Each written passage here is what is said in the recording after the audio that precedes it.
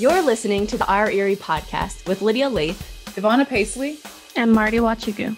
This series will bring citizens, entrepreneurs, activists, politicians, artists, and thought leaders to the table for a frank discussion around societal issues facing our post-industrial city and the United States at large. Take a seat.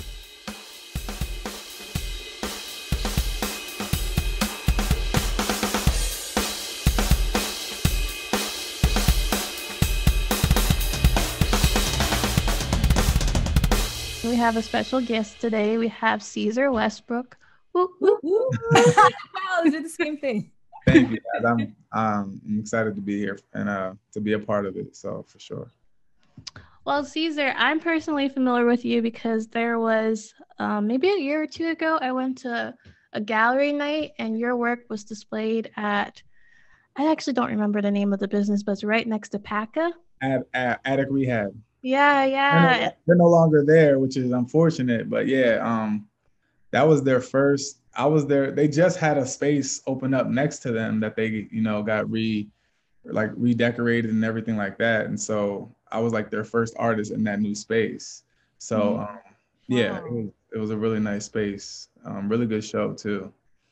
Yeah, I remember, I think that night you had a piece, you had a few artists, I believe you portrayed. I think I remember Prince. Mm-hmm. And maybe one other female artist. I can't think of who particularly. Oh, Aretha Franklin. Yeah. I thought it was her, but I didn't want to be wrong. Oh, you're fine. Yeah, it was Aretha. I did a colorful abstract piece of her, and it was shortly after she had passed. It was like that upcoming fall, and so that's when I did it. But yeah, I decided to put it in the show. So, okay. Yeah. Well, we've never really met in real life. This is our first time meeting, and I'm sure Lydia and Davona, you all I don't think I've ever met Ceasar West. I mean, Ceasar, I was gonna say his whole name. I don't think I've ever met him in person. Like personally, in person, I don't think so either. No.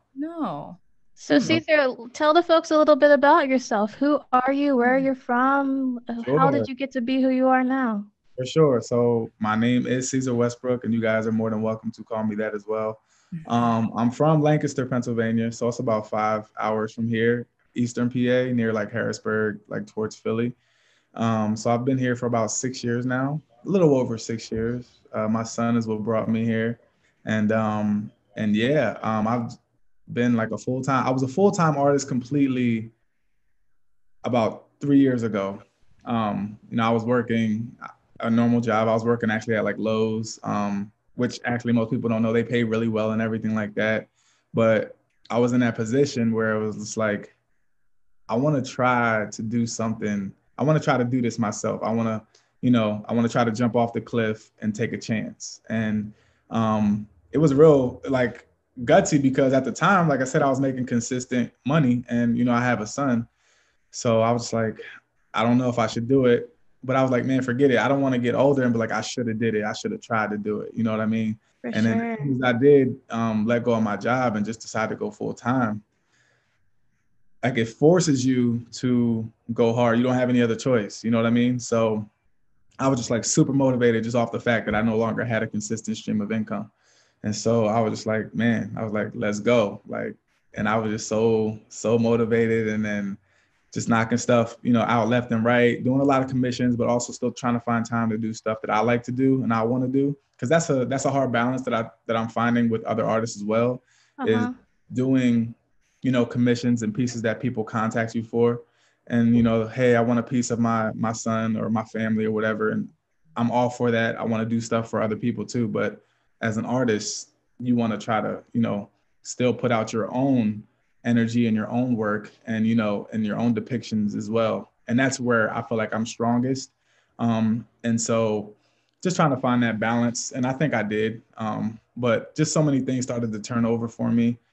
And the way that things happen, I still to this day I don't know how a lot of it happened. And I'm a big believer in God, and I just, I give it to him because I really don't know how a lot of this stuff happened. Like I could sit here and share a couple stories with you guys, and it just doesn't make sense, but it's how it happened. And I'm just embracing it and riding the wave and just enjoying every minute of it. I was just listening to a podcast this morning. Literally was was a young lady talking about her experience, Mhm. and her experience was super similar. She was like, I was at a fork in the road, Mhm. and she was like, on one end, I had this corporate job, I was making good money, I was getting awards and all that. She's like, but I wanted another thing to fulfill me, and I wanted to be a creator. And she's like, I Yeah. realized I'm a creator. And she's Mhm. like, the other end was taking that leap of faith Yeah. and going in not knowing Yeah. in the unknown. And she was like, when I decided to do the unknown, go Yeah. that route, she's like, the doors have been open for her. Yeah. And, she was like, I was able to experience the things that my heart desired. So that's Mhm. just interesting when you're like, I had to take that leap of faith. I Yeah. had to go and do that and look at like what has come for yourself. So Yeah. that's deep. That's really deep. I do want to share a quick story because I know like if people are going to watch this, I feel like some stuff that happens to me, happens to anybody, happens to you, like share it because there might be somebody, Yes. maybe not the same situation, but a very similar one. And, it's going to give them the courage to kind of, just keep chucking away. But right after I had quit, I had this show at Addict Rehab that you're referring to. So my work was in there the entire month. I can't remember exactly what month the show was, but the night of the show, one piece of mine was bought. It wasn't one of my more expensive pieces, but it was, it was a piece of mine. I was like, all right, that's cool. So the whole month goes by and then nothing else sold because the curator never contacted me or anything like that. And so the day that I was supposed to go pick my stuff up, she contacts me and says, hey, Ceasar, I have another artist coming in to set up for their show. Do you think you can come and pick up your stuff or whatever? And I was like, yeah, sure. I was like, no problem. I was like, I'll be there like 11. And so 11 comes around and something came up. I can't remember what it was, but I couldn't go and get my stuff. So I contacted her. I was like, hey, I can't make it right now at 11. Can I come in about an hour, hour and a half, maybe 2 hours? So yeah, that's fine. Just anytime today is fine. I was like, all right, cool. So I come back 2 hours later around like 1. Well, I was going to head back around 1. She calls me, says, hey, Ceasar, I have a guy that just came in here and loves your work and wants to buy 3 pieces off the wall. And I'm just like, Wow. and like they're like, so the Prince one that she referred to, and there was like 2 of my abstract pieces. And I would just like get out of here. You know what I mean? Like to take us, my stuff was in there for 30 days. For 29 of them days, nobody touched it. You know what I mean? Nobody said anything. And if I would have went when I was supposed to go, that dude never would have saw my stuff. He never would have saw my stuff. And so, grace of God, whatever happened, I can't remember. Something came up and I get a call 15 minutes before I'm supposed to go pick up my stuff. This dude buys 3 of my pieces. He has a condo, which is right down the street. I actually go take the pieces with him down to his condo, up to his place, which was beautiful. And he already has beautiful artwork in there. And he already had the spots of where he was going to put my stuff and everything. Really cool guy. And that's another thing as an artist, like where your stuff is going matters too. You know what I mean? You want your stuff to go somewhere where it's going to be appreciated and where, where it's going to be, you want a home for your piece. You don't want it just to go anywhere. And so that whole thing was just like, that whole day, I was messed up. Like, you know what I mean? I was like, that was crazy. Like, I don't know. It was a crazy feeling, but that's one of them stories. I'm just like, I'll never forget it ever. Like I'll share it with my kid. And like, that's the story, like in my journey of becoming an artist, that's one that will always be told, you know what I mean? So, but yeah. That's super cool. I feel like that's such a good example of like when life is like when you're just doing the right thing, like things just fall into place in such like whether you call it like divine intervention or divine timing or whatever you want to call it, like everything aligns and like it's easy. It's no longer a struggle. It's no longer like having to push yourself, through something. Like once you've gotten over that threshold, then it's like it just exactly is. That's so it cool. was crazy. I want to know, I think we're hearing the present.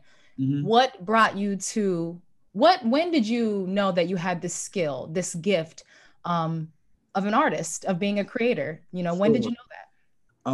Well, I was like younger, like I would always like draw and stuff in school. I was a kid in the back of class drawing and sometimes not paying attention kind of thing. You know what I mean? Then I went to school, I went to IEP. I went for art education because I love kids and I like working with kids and I love art. So I was like, shoot, let's just kill 2 birds with 1 stone. let's do art education. And then silly me, I changed my major like more than halfway through. I don't know. I don't even know why. I just wasn't feeling it at the time, and I just wanted to be done with school. I understand. And so, yeah, so I graduated, got out of school, and my focus at the time was woodworking and furniture design. And a lot of people don't even know that. I don't know if you guys know who Patrick Fisher is, but he works at Erie Arts and Culture, and he's the reason a lot of things are happening in Erie art-wise. You know what I mean? So you'll hear his name soon. But anyway, he didn't even know that. And I've been working with him for a little while now. But yeah, I graduated, and I didn't even start painting until after I graduated. Wow. Oh, wow. Yeah, I took a class. Like I mostly would, like, I would draw. That was my thing, and like color pencil and stuff like that. But painting, I took a class, but it wasn't my focus. It wasn't like the thing that I was trying to do. So I graduated, and I was just like, I don't know. I just got real curious one year, and I was like, let me just try to paint, see what it like. I think I know how it works, but I gotta try it and see if it's the way I think it works in my mind. Like as far as blending colors and getting things to, whatever.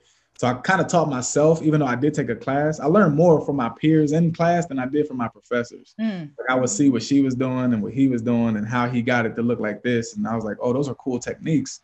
This is cool, you know what I mean? But then you apply it to yourself and you just do it your own way. And so, but yeah, I didn't start painting until after I graduated. I moved up here. And I did a couple small things, and like a bunch of people around me, like family and close friends, were like, man, you should like take that serious, like try to like take it for real. And I was like, I mean, I don't know, we'll see, I don't know, or whatever. And so I did a couple pictures, and then like, I didn't even get a Facebook until like 4 years ago. Like I just started putting stuff up, and then like a lot of people gravitated towards it, like, did you do this? And I was like, like, yeah, like, and like I could see like a lot of people liked it, like my style or whatever. And then that's when I was just like, shoot, like maybe I got something. And like I really wanted to keep like doing woodworking, but I couldn't because I didn't have access to the machinery. You know what I mean? Like at my school, there's a whole wood shop. It has all the machines you could think about and everything you'll ever need. But then I graduated, I don't have that anymore. You know what I mean? So it's just like, it's not something you can go pick up at Lowe's. It ain't happening. You know what I mean? So I was just like, let me just convert to something else and try this painting and something else. And then it slowly just transitioned into that. And then I just, took it and ran with it. And then now this is where I'm at. So wow. Nobody just it sounds like you're pretty well-rounded art-wise, though. You got the wood, you got the paint, you got the pencil art. Yeah, I do pencil art. So it's at IEP, they require you to take so many different mediums for your major. So I took everything. I took jewelry and metals. I took fibers. I took sculpture. I took ceramics. I took everything. I mean, some of them I didn't really like. So I only took it for that one class just to check the box and say I did it. You know what I mean? But some of the stuff was really interesting, and I would probably actually, further if I could. But like I said, at that point, I was just like, all right, let me take this class so I can get done and get out of here. You know what I mean? But there was a lot, like every medium you can think of, they require you to do it, which now looking back at it, I'm like, that was so beneficial for me. You know what I mean? I wasn't just one track minded and just like trying to stick to just this one thing. It forced you to do so many other things. Wow. You know what I mean? So looking back at it now was a great thing. Well, since we're in like an audio form and some people may have never seen your work before, could you, with your words, paint a picture of what some of your work looks like?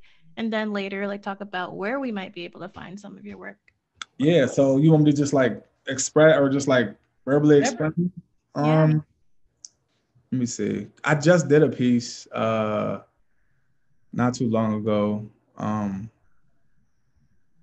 And so I can go through the processes. How about that? Yeah. Is that okay? So like for this piece, it was around when all this like Corona just hit. There was a lot of like, killings, like racial things going on. And I had this image of a king in my mind. And I don't like my pieces to just be like, like just plain. So what I usually do is I paint on the background that I usually do on most of them is like a nice, soft, like, but highlighted color. And on this particular piece, I wanted it to be very vibrant and colorful, and just speak through the color itself. So I used a lot of purple because it was royalty. So I wanted it to have a royal feel. So I made sure I added purple. But I also wanted it to depict the pain that we were going through at the time. So the look on his face was kind of like a struggle, but like pain.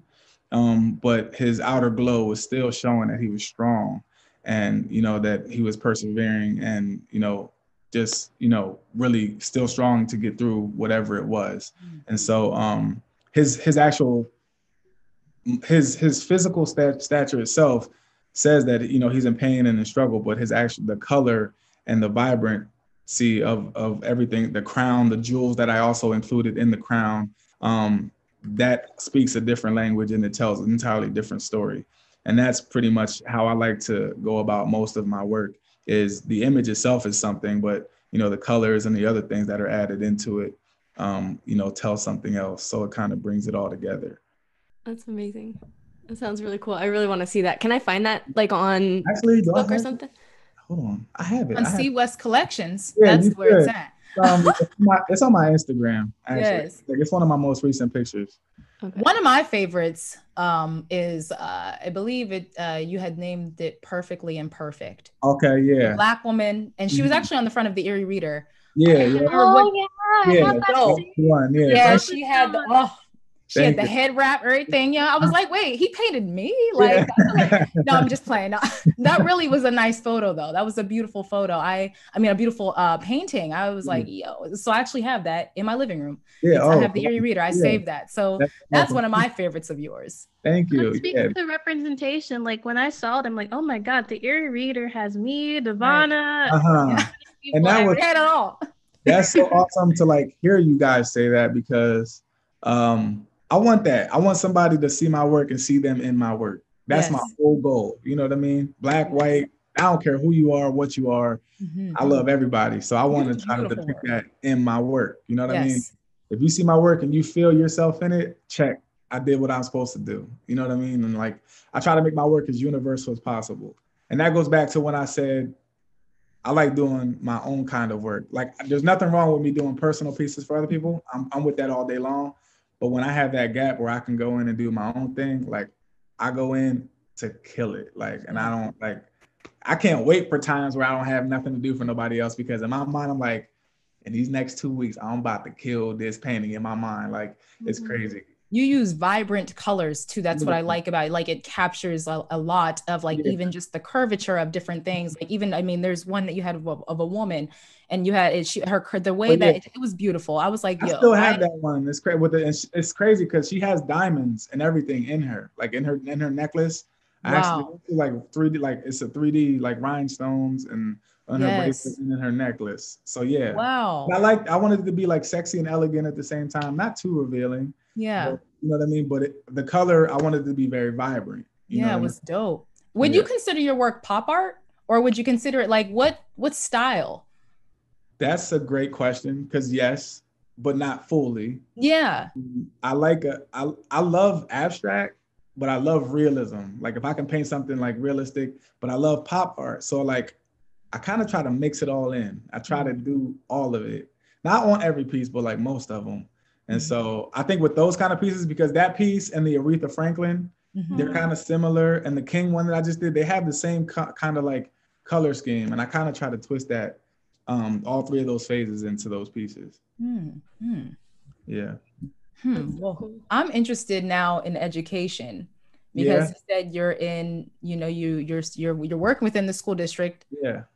That's what I've last read about you is you were working in the school district. You were actually on the track of when they were looking for, can you tell us about it? They were looking for young, obviously young Black teachers because, you're struggling. So let us know your experience with that. The way that happened is also another funny story that I'll just tell really quickly. I did the mural downtown or at the Dobbins Landing. The real colorful abstract one. So if you're on the top of the tower and you look down, the platform, I did that one last year. And then it was in August and it was hot as ever. I was outside for like 7 straight days. And then the very next week was the chalk walk for Celebrate Erie. And so I did that. And that was another like 3 days in the sun. It was crazy. And then I won that. I really I never did chalk before. So the lady, the people who represented me, you get represented, you get a sponsor. Everybody gets a sponsor. Okay. The Port Authority was my sponsor. So when I went and sat down with the lady from the Port Authority, 90% of me wanted to tell her no, because I never worked with chalk before. I never did chalk, nothing, ever. But I went with the 10% that said yes. I was like, you know what? I'm gonna try something new. Let's go do it, whatever. Chalk wall comes around, and the first half an hour, I'm just like, I'm not I know what I want to do. I have it in my mind. I know how to, I have it down on the ground, whatever. But I've seen people's in prior years, and it looks so smooth and vibrant and everything. I was like, I don't know how they did that. So I was like, forget it. I'm gonna try my own thing. And I broke the chalk down into powder, and then I mixed it with water and this one solution that they give you. And I made it into a paint. And so once I did that, I was like, oh, it's over. I found my niche. I've turned this into what I like. So I made this work for me. Mm-hmm. And so I painted it. Fast forward, I ended up winning it. The very next couple of days later, the lady who brought me in on the project from the Port Authority, she's very good friends with a principal in the district. And this principal actually came by where I was doing the chalk walk one day. And she was like, she introduced herself, but I didn't think nothing of it. A lot of people stopped by or whatever. And so that next week, she said, hey, I have a friend who's a principal at, and I cannot remember the school. She wants to know if you'd be interested in a teaching position. And I was like, yeah, absolutely. You know what I mean? Mm-hmm. And so she was like, okay. She was like, I'll set up, here's her email, blah, blah, blah. Fast forward, I didn't get into that school, but I got into where I'm at now, which is McKinley Elementary. Nice. So I'm the art teacher at McKinley Elementary. And long story short, that all happened from me going with 10% of yes and not going with 90% of no. Because if I would have told her no, that lady would have never saw me. That lady would have never, it never would have happened. None of it would have happened. And so that's how that happened. But I love it. I love teaching these kids. My first day of teaching, which was last year in October, I got there a month late because of clearances. I was waiting for clearances to come through. And my first day of teaching, I go into class and the kids come in, and the kids are looking around at me because for a whole month they had substitutes. Yeah. So they didn't have any consistency. They didn't have anything stable. There was just a teacher here, and a teacher here for a couple of days or whatever. But anyway, I come in there, and to them, I'm another sub, and they're like, are you our teacher? And I was like, yeah. And then in the back of the room, another kid was like, you're going to be here for the whole year? And I was like, yeah. And they all celebrated. It was the craziest thing. Oh. Yeah. I did another interview that, and I told this story, and it's every time I tell it, it's I felt responsible at that point in time. I was like, all right, this is bigger than me, way bigger than me, Yeah. And so, I just I was like, I feel responsible to, I have a job now, because these kids mm-hmm. are they looking at me and, looking up to me. Mm-hmm. They've never obviously seen, let's be real, a Black teacher, mm-hmm. Let alone an art teacher, you know what I mean? And I know that I love working with kids, and I was like, I'm in a position to introduce things in a different way to them. Yes. And so I'm about to do it, you know what I mean? And I love it. I love it so much, because when I was young, I didn't have anybody like that, at all. You know what I mean? So I want to be that person to them. And look how the universe works. I know. You went to school for it. Wait, what'd you say? I said, look how the universe works. You went to school for a change your major, but still ended up. It's crazy. It's really, because at the time, even though she asked me, I did say yeah, but in the back of my mind, I was like, wait, I didn't finish. My degree isn't in art education. I was like, but I got a lot of education credits in art. So what ended up happening is I got emergency certified. Yes. I did have a lot of credits. I did have a lot of them. There was 2 classes and a student teaching that I didn't do, which, like I said, it was stupid for me to switch majors. I was just so over it, and whatever. But yeah, I had enough for them to get me in there. I had all my clearances because I've done other works with kids and stuff and youth. Through the YMCA and all this other stuff. So I had all my other clearances and everything like that. And then it just worked. It fell right into place. Like, it was like, I'm telling you, like, I cannot lie to you. Stuff that's happened to me in my last 5 years of becoming an artist. Like, some of it, you won't believe it. Like, I still don't believe it. I don't. I just believe it because it's happening. Yeah, right. It's happening, but it's like, I don't question it any. The difference is back then I was questioning it. I don't question it no more. Like, I just like, whatever, like, keep it moving. Let's roll. Ride the wave is I have a saying. It's called ride the wave. Yes. You ride the wave. You know what I mean? Like, that's it. You've been listening to the Our Erie podcast, the voice of reason in the fog of post-industrial America. Next week, we're bringing you part 1 of our conversation with Karen Thomas, co-owner of Pineapple Eddie Southern Bistro. Continue the conversation at facebook.com/Our Erie series. This podcast is produced by John C. Lyons, Marty Nwachukwu, Davona Pacley, and Lydia Laythe. Funding provided by Erie Arts and Culture. Music by Corey Cook. We appreciate you for listening to the Our Erie podcast. Peace.